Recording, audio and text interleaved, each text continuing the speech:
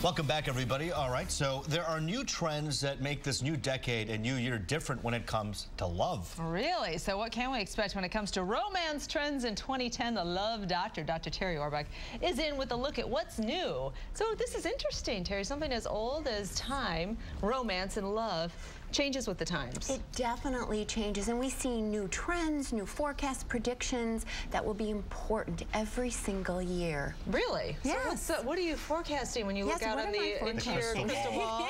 In my crystal ball. Yes. Well, first, I forecast a pragmatic or practical approach to relationships that people will be taking in 2010. Given all that's happening in the economy and outside of relationships, I really think people are going to sit down and say, I need to carve out time for my relationships. I'm going to put relationships on my to-do list, just like grocery shopping and exercising.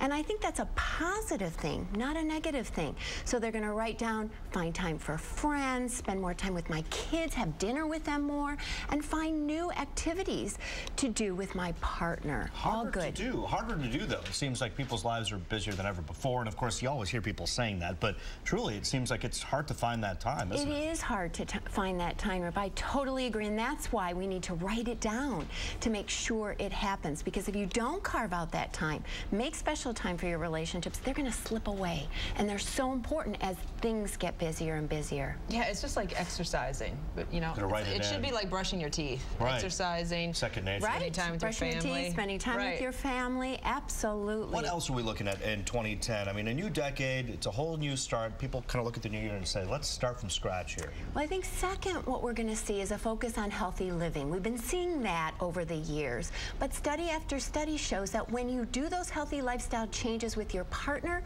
or with your family, eating healthy, dieting, exercising, much more likely to be successful. So what I see in 2010 are more programs being offered and more people teaming together with their partners to do those kinds of lifestyle changes together. And besides, when you exercise with your partner, you ignite passion because the arousal that's produced through exercise gets transferred to your relationship and your partner. So more couple trends of teaming together and doing those healthy lifestyle changes. Never knew the treadmill could be such a great romantic Perhaps place. A visit to the gym today, Ruth. On top. There you go. For the Raj family. Forget the wine and candles. Yeah, who needs that when you have a treadmill at the JCC? Right. And next, it's technology. The third thing that we're going to see is more and more technology is going to be important to our relationships.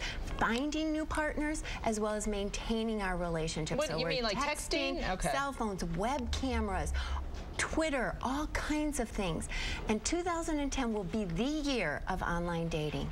We know that it's become more and more popular, but in 2010, it is going to be the way for singles to find a companion or that someone special. It does seem to work. It does work. It is very successful. Yeah. And you can look or meet people, many people at once in your pajamas at home. Right. So it's great. You shouldn't send apologies to your girlfriend or wife via Facebook or Twitter for something you've done. I don't know, it's a new Technology should not be used in this way. I would think that would be looked at as a little much, right? I think, well, you could start the apology, but you surely can't do all of the conflict management using Twitter or a That text. is the wimpy way out. Absolutely. Texting. All right, last one, Doctor. And last thing is affective affirmation.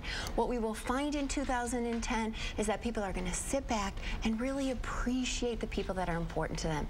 We're going to say thank you. We're going to appreciate our partners, our family members, our kids, and our friends. And we're really going to give what I call affective affirmation or validation or appreciation to those people that are important. Have we mentioned how much it means for us, for you to come on the show? See, that's so and to wonderful. be a part of our morning. Thank you, Dr. Get up early on a Saturday in the freezing cold and sit in this freezing cold studio.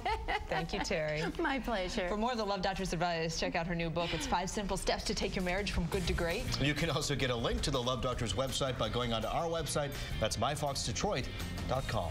Be right back.